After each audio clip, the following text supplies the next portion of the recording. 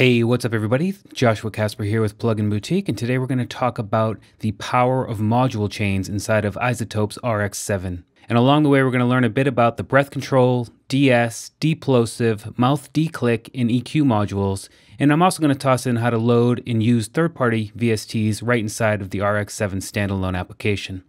All that and much more coming up, so let's get started. The reason why I love the module chain so much is that I record 8 to 10 videos every week in the same studio with the same mic position, the same room.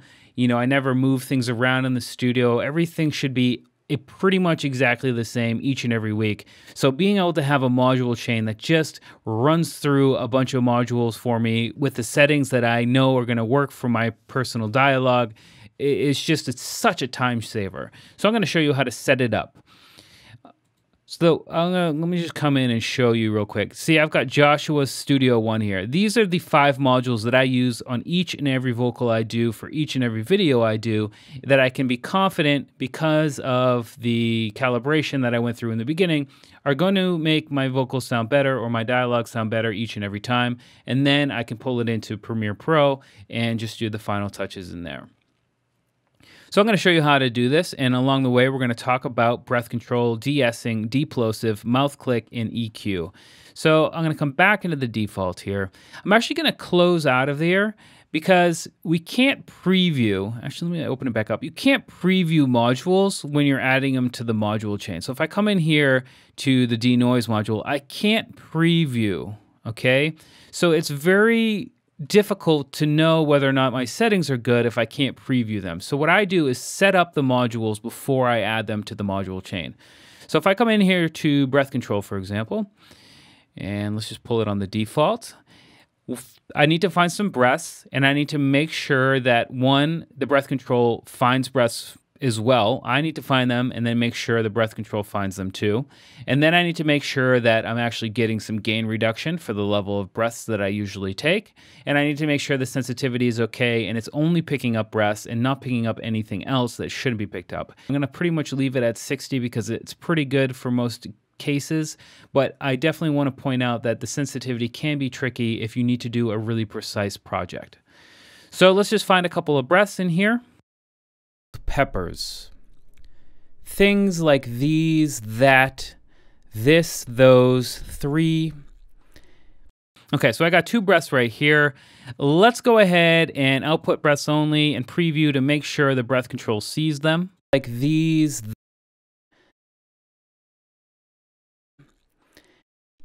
And it does. It picks up pretty much the entire breath. You want to make sure that it's picking up the entire breath and not just the bulk of the breath, because then you're going to get sort of audio dipping, and that's going to be adjusted by the sensitivity control. So if I boost it up to 100, like these, that, you'll notice that this t right here was picked up. That means it's too sensitive. It's picking up things that aren't breaths as breaths, and we don't want that. If I pull it all the way down, like these, now it's not picking up anything. So that's what sensitivity is doing.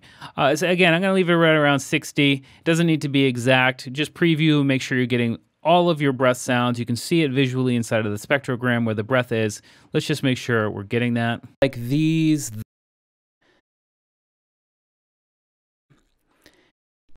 Okay, we are getting a little bit right here, but I don't think we need to worry about that because that's just noise anyway. It's not part of a word or something that we need to, watch out for.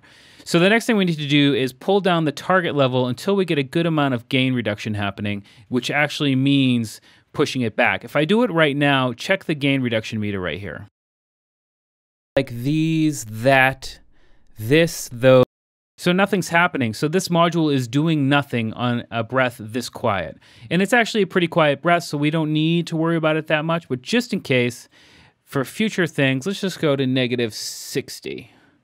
Now let's preview. Like these, that, this, those, 3. That's a much better sounding breaths. You can still hear them, so it doesn't feel unnatural, but they're pushed way back. So I would unclick out here to deselect everything. Come into my module. On the default setting, I would come into breath control. They're in alphabetical order there. and we should be good to go. These settings are going to be kept. If I close this and then open the settings here, you'll see that my settings are exactly the same, and that's what we want to do. Also, make sure to leave output breath only unchecked. Otherwise, you're going to have a problem. You're going to have to do some undoing later on in the future. So, boom, breath control is done. Let's just move on to de-essing. Now, I should have mentioned this in the very beginning, but this audio is kind of good calibration audio you should do inside of your studio, especially if you're using the same one over and over again.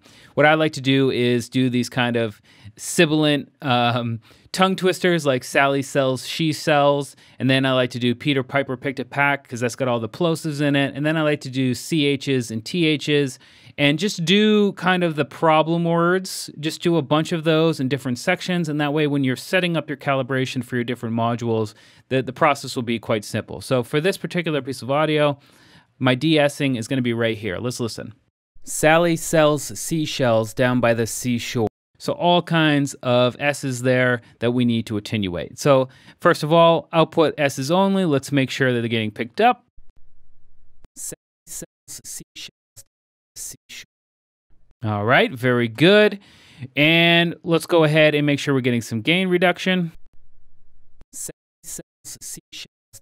Seashore. So we're getting plenty of gain reduction.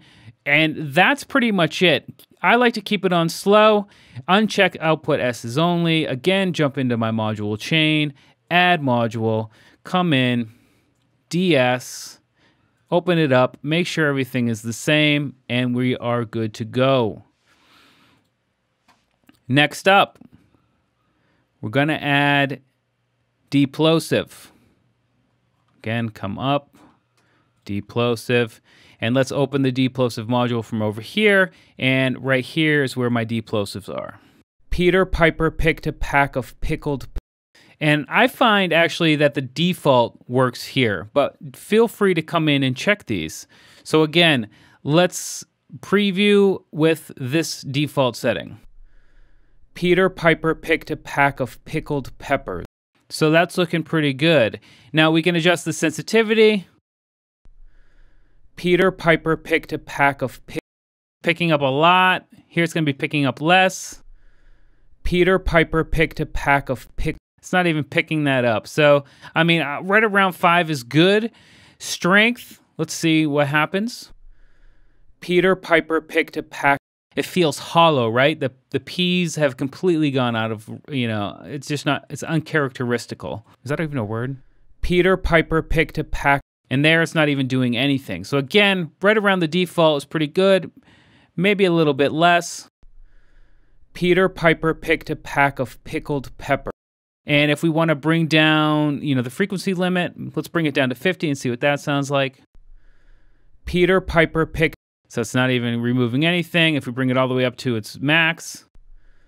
Peter Piper picked a pack of pickled pepper. Yeah, that's not working either. So let's leave it right around 200. Peter Piper picked a pack of pickled peppers. All right, and again, close out. We already got it in the module. The next one I would add to this chain is the de-click, mouth de-click. Boom. This just picks up the sounds of the mouth clicking, which are very, very, very distracting, especially if you're listening to like a podcast or something. You got to get rid of these things. It just sounds gross, especially once you start to hear them and then you focus on them. You just want to get rid of them. So I'm going to come over to mouth de-click over here. And again, we can output clicks only. Really do it from anywhere and just go ahead and listen.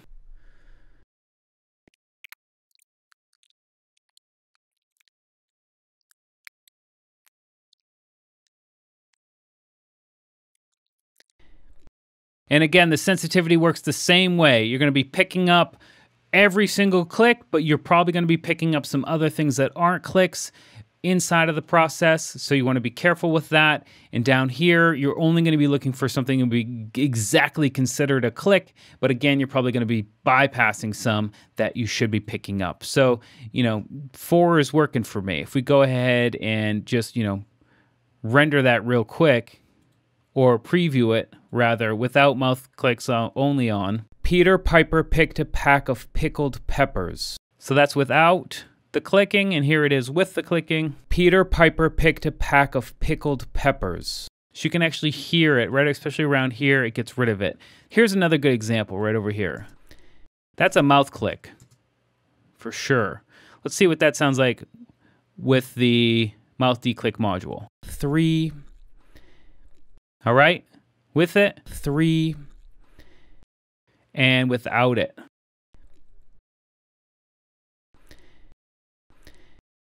So that's what it's doing. It's getting rid of them. So let's go ahead and, make sure we still have that. It's the default. It's good. Oh, you can also widen the click. So if you look right here, let's just go ahead and do it. I can undo in a second so we can get a good idea. Let's zoom in right there. This is the click we want to get rid of. Let's render it. It's gotten rid of the click. You can see that it's gone. But it's still got something there, right? So if we undo and we widen the click here, let's widen it to this and render again. It's getting rid of more of it. But again, you want to be careful with this because clicks are clicks and they're short and snappy. So be careful with the click widening here. If you want to do it just a little bit, it's probably okay. But if you run into a click in the middle of your word, then you're going to be removing some of the actual content of the word and not just the click. So I suggest, unless you're running into issues where you can still hear clicking happening, to leave it at 0. But, again, each project is probably different. And the final module I like to add is the EQ. Let me zoom out here again. Up here again. EQ. And if we open up the EQ, I just come into the dialogue center here, and I actually come down here to the high pass filter, and I bring it over to around 100 Hertz. And if I go ahead and render like just this part right here, what I'm looking for is down here. You see this bit down here at the bottom? You can actually see that there's audio content. Let's render this EQ. Boom, it's gone. And as long as my voice doesn't sound worse after I do that, then we're in the clear. So let's go ahead and check it out. Piper picked a pack of pickled peppers. So it sounds better. It doesn't sound like I've taken off too much. One thing that I dislike about RX7's EQ is there's no spectral analyzer here. So I can't see where the frequency of my voice is stopping. So you might want to take a different EQ from, your DAW to see where your voice is actually rolling off to make sure you're not taking off too much. Probably around 80 Hertz might work as well. If we look down here again, 80 Hertz is still working. So you want to be careful there. And you might need to use a secondhand EQ to check that out. We could always load it up inside of the plugin over here. We have the plugins option. Instead of the Pro C, let's come into Fab Filter, Pro Q2, and let's go ahead and run the dialogue and see where my voice is rolling off. Peter Piper picked a pack of pickled peppers. Things like these, that, this, those, 3. Furthermore, so right around 90 is where it's a good place for me to roll it off. So I could come in here and pull it up, maybe a little bit less than 90, just in case there's a certain word that pushes it down a little bit further. But that's a good place. And that's a good setting for me. So I might actually even come in and save this preset inside of the EQ. So add preset. And I could just title it something like Joshua's voice, and then that's there. But again, I come into my EQ, open it up, and come into Joshua's voice, and now we're good to go. So that's how I set up my studio chain. So if I come back in here to my initial state and go ahead and render this now, it's going to go through each one of those modules one at a time in the order top to bottom and just make my audio sound better. And there we go. Now the next thing to do would be to listen to the entire piece to make sure there weren't any issues. Sally sells seashells down by the seashore. Does this sound good? Peter Piper picked a pack of pickled peppers. Peas sound good? Things like these, that, this, those, three. Furthermore, I like facts and fiction and nonfiction, as well as fantastic theories about things. Okay, so there's only one issue here, and it's right here, and it has to do with that breath module. And I'm going to talk about this in its own video, so I'm going to skip it here. But that's how to set up the module chain and why it's important, and a little bit of extra information about how to use third-party plugins inside of RX7. Anyway, I'm Joshua Casper here for Plugin Boutique. Links, as always, are in the video description, and I hope to see you in the next video.